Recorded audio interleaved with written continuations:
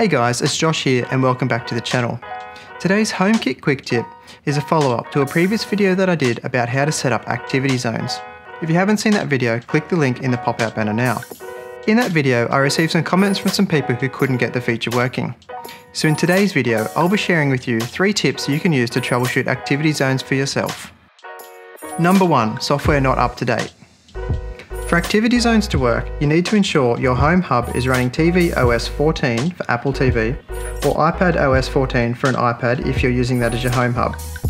But if your only home hub device is a HomePod, unfortunately, as of recording this video, you're out of luck, at least until Apple releases an update to support activity zones on this device.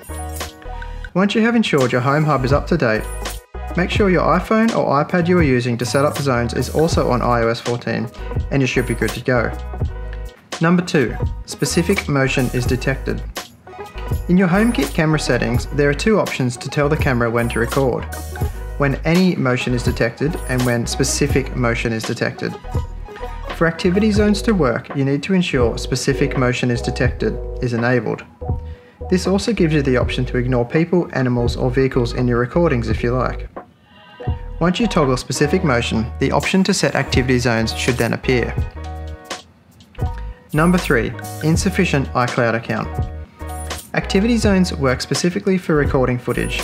This means you need at least a 200GB iCloud account for 1 camera and a 2TB iCloud account for up to 5 cameras to see the option for activity zones.